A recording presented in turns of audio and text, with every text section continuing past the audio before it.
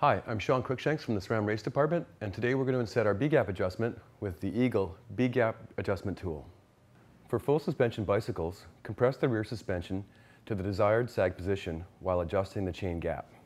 It might be easiest to have a friend help with this adjustment. Attach the chain gap measurement tool to the derailleur upper pulley. Use a 3mm hex wrench to adjust the B-adjust screw until the tips of the teeth of the largest cog align with the groove of the chain gap tool.